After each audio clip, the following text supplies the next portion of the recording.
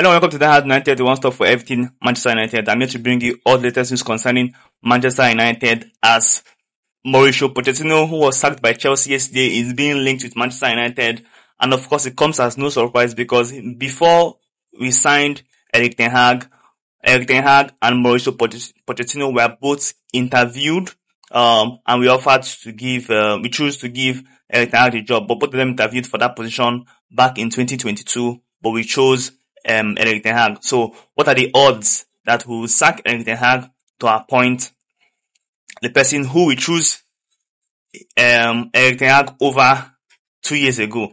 Make it make sense. Mauricio Pochettino has been sacked by Chelsea, sacked by PSG, sacked by Tottenham, sacked by Southampton. He has been sacked almost everywhere he has gone to.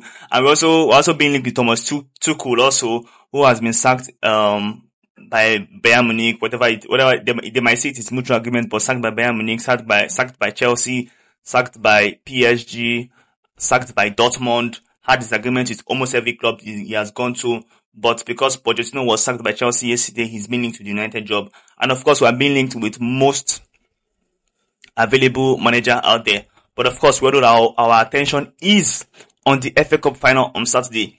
Even in terms of transfer news, we all know that we are very interested in Mikel Olise, Gerard Brightwaite, and some other targets. But the transfer news will run up. It will increase. It will gain momentum immediately after the FA Cup. But for now, things are a bit quiet. But tell me in the comment section, what do you think about Mauricio Pochettino to Manchester United? Does that sound like anything good to you? Because for me, I'm going to keep my opinions to myself. But tell me in the comment section, what do you think? No, I'm going to say it. Why the hell would we want to sign Mauricio Pochettino? Makes no sense. Keep Ten Hag, give him structure, let's see what he can do. But of course, it was said that if we sack Erik Ten Hag, we'll look at bringing a younger manager.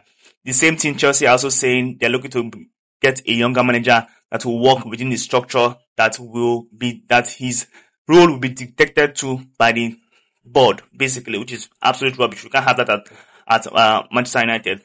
But yeah, we're being linked to Pochettino. And also in terms of other transfer targets, Mikel Olise, if Man United are ready to make that deal happen, it can happen as fast as possible.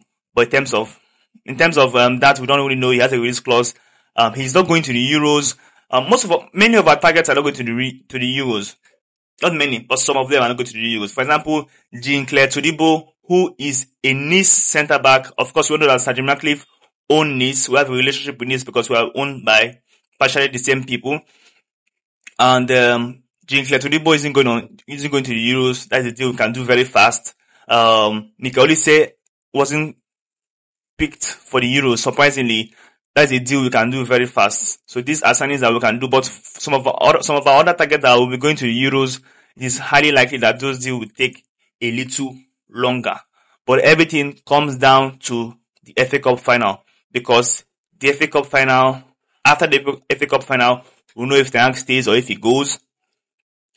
After the FA Cup final, the board, Jason Wilcox and other members of the board that is still yet to be complete can start making plans for the transfers. But as of now, we still have lots of rumors. Benjamin Sesko, Ivan Toney as forwards, Gerard Brightwaite, Jean-Claire Todibo, Mikel Olise, I've been linked to some midfielders and things like that. So as of now, let's keep our attention on the FA Cup final.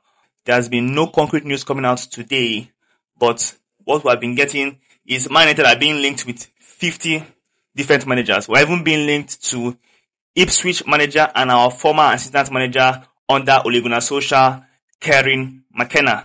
He brought Ipswich from League One Championship and now to the Premier League, and he's being linked with us. Of course, appointing him, giving him the manager's job will be like appointing Ole. He has no experience in coaching a Premier League team.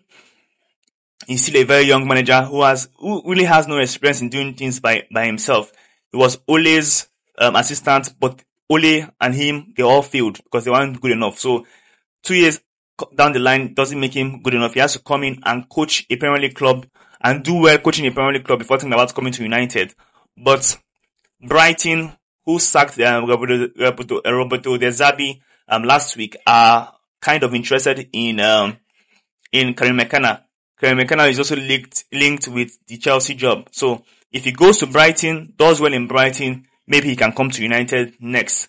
But as of now, any manager that is free, basically, United are linked with them. And it is kind of funny because, trust me, right here, right now, according to Fabrizio Romano and many other concrete sources, Man United are not in talks with any other manager. Fine, I can't say for sure that we're going to keep Ten Hag, but as of now, we are not in talks with any other manager, so anything can happen. And as for other news, Marcus Rashford wasn't part of the 26-man squad for the Euros. Of course, that squad will be reduced from 26 to 23. Yeah. So, but he's not part of the initial squad. So Marcus Rashford misses the Euro 2024. And for me, that is very, very good news because Marcus Rashford needs to spend the summer on holiday, relaxing. After relaxing, straight to the gym, straight to preparing for the preseason tour. During the preseason tour, you perform in the preseason tour, you have had all the summer to rest, and then next season, you give us a very good season. It's as simple as that. Casemiro isn't playing in the Copa America also. If we sell him, fine, we sell him, we make some money. But if we don't sell him, he needs to take this as a time to rest, and then come back next season and perform very well. But of course, it is highly likely that we will sell. It's highly likely that we will sell Casemiro because what are they calling them? Saudi clubs are very, very, very, very interested in Casemiro. Saudi clubs are also interested in Bruno Fernandes. Al Nassr, where Ronaldo plays for. There's no surprise there that probably Ronaldo is the one pushing for him. But Al Nassr are willing and ready to bid for Bruno Fernandes this summer. Tell me in the comment section below, would you sell Bruno Fernandes for a substantial amount of money to the Saudi Pro League this season? Bruno is 29 years. He's our captain, one of our best players. Are you willing to sacrifice Bruno this summer? Because if we sell Bruno, you know that we have to buy a very competent replacement because Mason Mount cannot be the direct replacement for Bruno yet. Mason Mount, last season, the season that just ended, he has been injured throughout the whole season, so we can't really trust Mason Mount to be the replacement for Bruno. But if we let's say we got offered 70 million euros for Bruno Fernandes, would you sell him to Saudi Pro League? Leave a comment in the comment section. But so we don't really know how many players will leave, how many players will go. I'm going to make a video detailing, because they say we don't have money for transfers, right? So I'm going to make a video detailing how players that we should sell, keep on loan, in my own opinion, because we have to raise as much money as possible to be able to spend as much money as possible in the coming transfer window. But let's see what happens. Poch to United, De Zerbi to United, Karim McKenna to United. We're all linked with lots of players, lots of coaches, and even players also. But Ten Hag in. That's my own stance. Let's see what happens in the FA Cup final. If there's any updates, I'm going to be here to bring you any updates concerning the club.